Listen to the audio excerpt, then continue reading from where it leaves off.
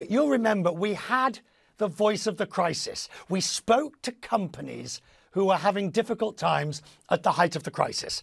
And you remember I spoke to a Danish hair salon owner whose business had all but disappeared when Copenhagen shut down.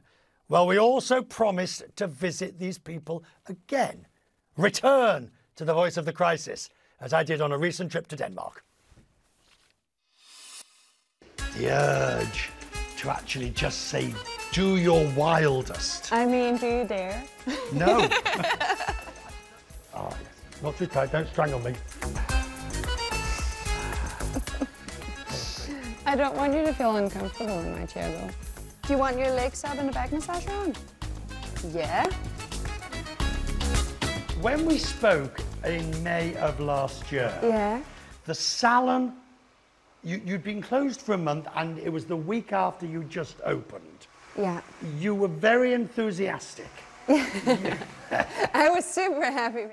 It was nerve-wracking to be on a lockdown for a month for us and for some people longer. So when finally coming back to your clients, and even though it was a little bit of a hassle to get everyone rebooked and figuring out how do we make time for everyone, it is a pure joy to welcome clients again.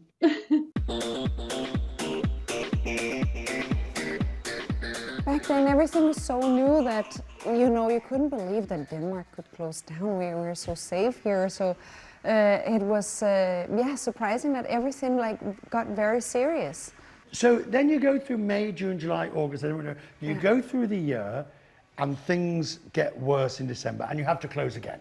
Yeah, so we suddenly have to close again. We're very worried about this. But in the beginning we think, okay, it's just a month. It's just until New Year. Maybe it is. Maybe we can open again. And everyone is kind of like, this is just 2020. Next year, everything's going to be better. We were living in oblivious back then. And then it's next year and we're still closed. And we're still closed all the way until April. So a very long period of time. How difficult was it to stay in business for the 4 months, even with government help? It was tough, and I think especially for smaller salons than Zenz. Zenz are quite a healthy company, but for smaller salons, I think it has been almost impossible. I think a lot of salons have had to close down or change the way to do things. So you've reopened now. What's the situation now? Now we are a little bit more relaxed. The face mask has gone off. Everyone still needs a corona pass, but everyone's gotten one already and gotten used to it. So it's way more relaxed and we are almost back to normal. How many customers do you think you lost or gained?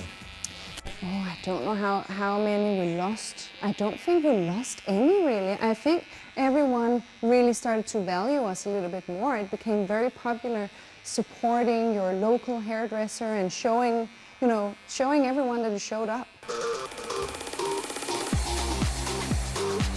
I feel like our company has really dealt with this in the best possible way. I do a lot of our social media and I've really been happy that we had the time and we had... You told people, come and get your color. Yeah. You did tutorials, how to cut your own hair. And people responded. Yeah, there was a great response on it.